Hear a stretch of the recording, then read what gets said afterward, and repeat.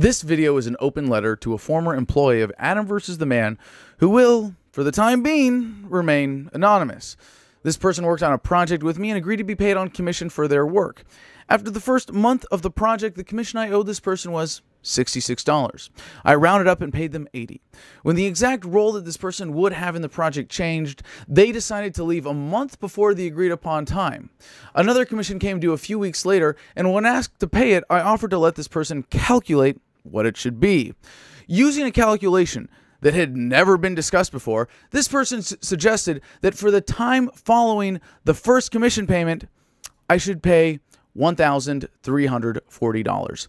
We're talking a commission based on view counts here, so that would be 2,680,000 views on this channel when their work was responsible for, at best, a tiny fraction of that. I also owe this person 2 Bitcoins, so including that, I offered to dramatically round up from what I presumed the commission was based on this person's assessment and offered $450. Now, I'm not a rich guy, and this operation isn't exactly on a shoestring, but it's pretty close, living YouTube commission paycheck to paycheck and relying on donations to cover bills each month. So $450 is still a lot of money to me, and I do my best to not keep cash lying around and told this person I need a little time to get a check in the mail. This person, who has my cell phone number, decided that because I missed an email, instead of calling me to get my attention, which was their stated goal, they decided to put out a hit piece video on me. So to this person, let me say, thank you. Thank you for showing me that my generosity is wasted on you. You want to call me out for not communicating and not fulfilling my contractual obligations? You want to do that without even substantiating your claims? You want to tell people that I don't communicate when you didn't call or text me once after I told you I needed a little more time to pay you and waited 1 week before resorting to character assassination, to reputation extortion? Fine. Let's go back to the contract and see exactly what I owe you. According to our calculations, the total amount that you earned by your commission was $102.50. So if you subtract the $66 from the last time I paid you, I only owe you $36.50. Oh, but wait, I can't pay you that.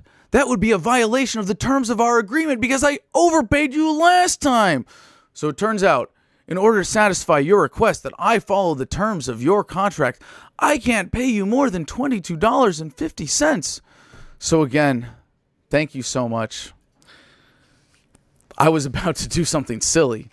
See, this is the check for $450 that I was going to send you. Here's the check for $22.50.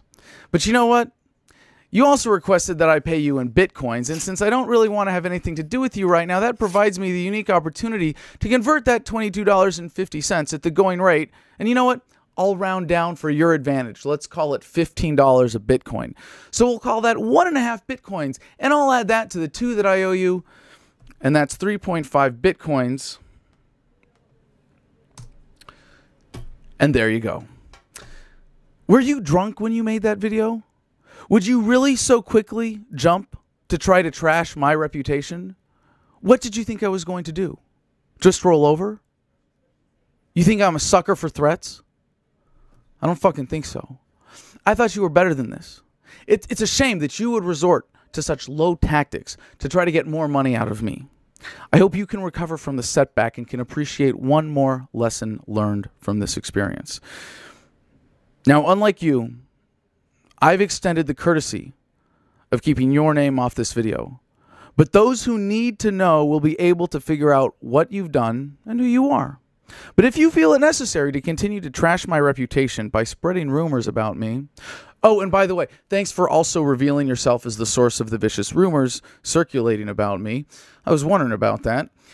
Then your name will be the first words in the description below, the title above, and your name will be all over the annotations here. But if you ask nicely, I might disable the comments. Sadly, it seems I still care about your reputation more than you care about mine. But I sincerely hope your poor attitude to those who provide you career opportunities does not prevent you from realizing the potential of your talent. Ladies and gentlemen, there are a few lessons to be learned here. First, honor your contracts. I value my reputation and would never want people to think that doing business with me means that I won't do my best to make it a positive and rewarding experience for everyone I work with. Second, don't attack someone without solid ground to stand on, or you might get knocked on your ass. And finally, whether you're a government bureaucrat or a sovereign citizen, don't fuck with Adam versus the man.